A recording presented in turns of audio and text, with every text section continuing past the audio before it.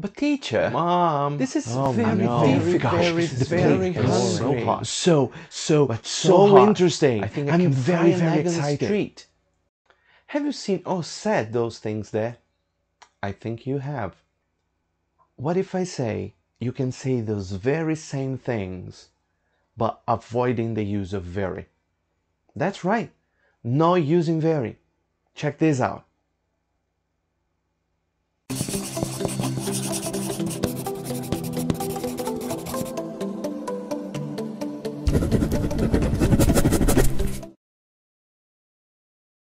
Alright, before we start this video properly, don't forget to subscribe to this channel. It's very easy. Down there there's a red button. Click on it and you're already subscribed.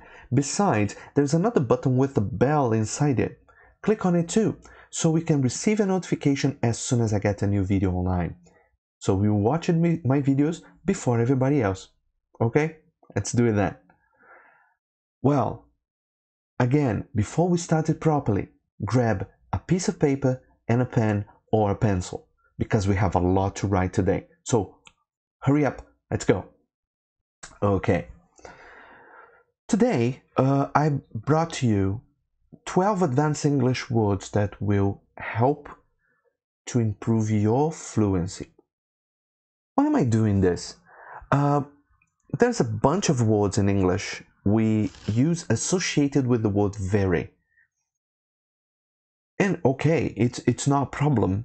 It's easy though to use words with very. However, the English language is very vast and there's a lot of words we can substitute the words associated with very. Let me give you an example. This is two words that teachers used to say quite a lot. Very good. As soon as the student did a good job, you say very good. But we can substitute very good for superb. So instead of saying, oh, you did a very good job, you can say, you did a superb job today. Well done. The next one, very bad, is quite the opposite. So instead of very bad, let's say horrendous or horrible. Let's imagine something like, there was a very bad smell in my house as soon as I entered.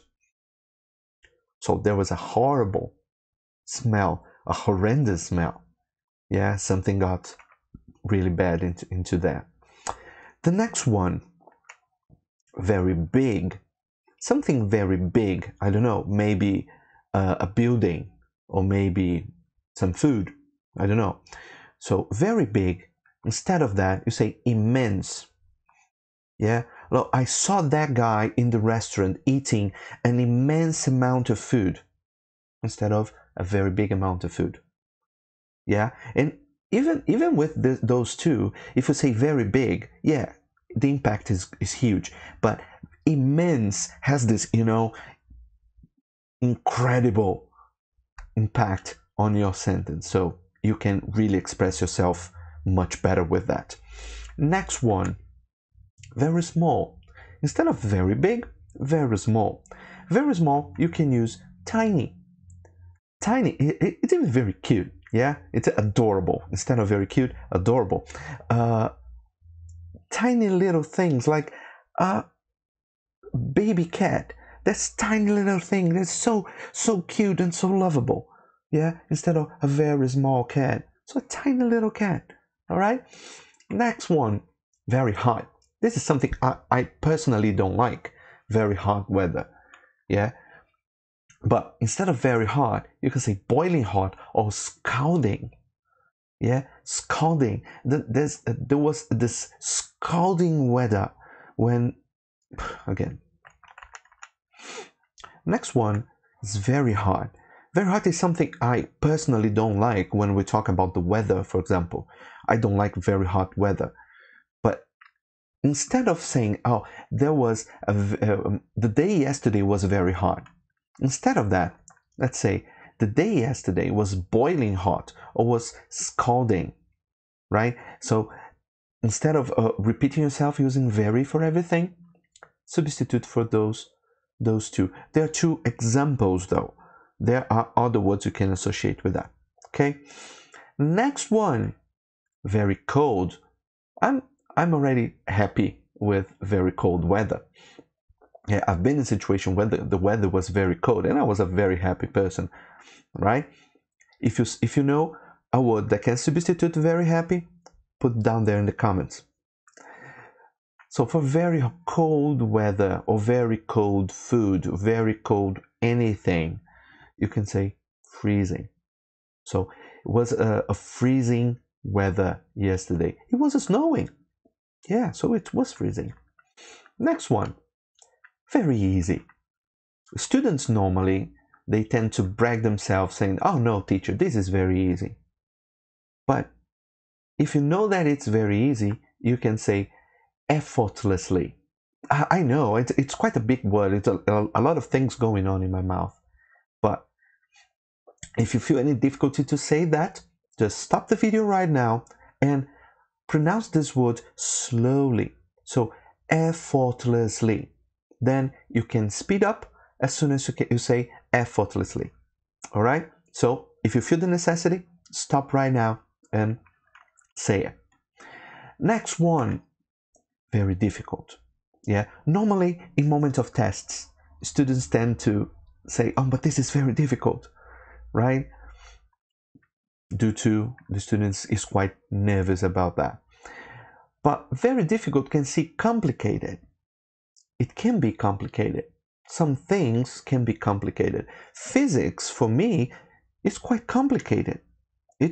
Even when I was in school, it was complicated. It is still complicated nowadays. Yeah? Say in the comment if you think physics is complicated. Yeah. Next one, very hungry. Some of us get very hungry before lunch.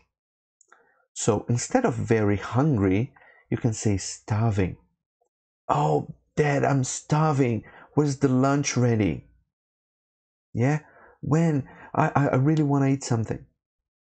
Okay? So instead of very hungry, starving. Next one, very interesting. Let's think about, I don't know, a book that you've been reading and the book is very interesting. And when you're saying to a friend of yours, oh, I'm reading this new book, this is fascinating. So instead of interesting, you say fascinating. It's fascinating, it's mystery, and there's a little of history inside, and there is this character that does this and does that. It's amazing. All right? Next one, very tired. Normally, when we get the end of our days, if we work too hard, as I have been working so far, we get very tired. But instead of using very, in very tired, you can say, I'm exhausted and I'm drained. Drained literally means that something has taken your energy out.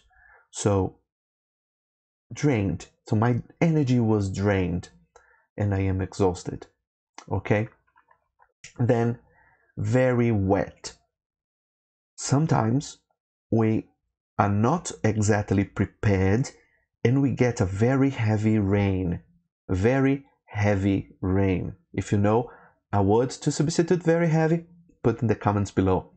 So, and we get this absurdly heavy rain and we get very wet. So instead of saying very wet, we say soaked. Soaked is that situation where you arrive in a place absolutely wet and you're dripping. The water is dripping. Or you put something on inside, I don't know, a can of water, and when you take it out, the water is coming off. Yeah, this is soaked. Alright, that's it for today. I hope you have enjoyed the video as much as we have enjoyed making it for you. So if you have any doubts in English that we haven't talked about that yet here in the channel, but you would love to, please leave a comment below. Maybe the next video will be about your doubt. Alright? And don't forget to subscribe to the channel, to like the video and share with your friends. So see you in the next video. Bye bye.